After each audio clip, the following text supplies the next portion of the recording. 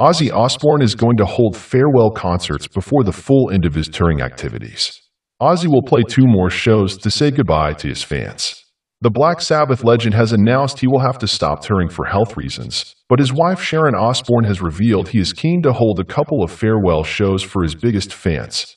Speaking at her live performance at London's The Fortune Theatre on Sunday night, January 21st, Sharon said, "He won't be touring anymore, but we're planning on doing 2 more shows to say goodbye as Ozzy feels.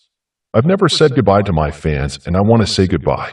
Ozzy Osbourne first announced that he would have to cancel shows in Europe and the UK early last year, sharing the announcement with his fans. He attributes the decision to a serious health condition.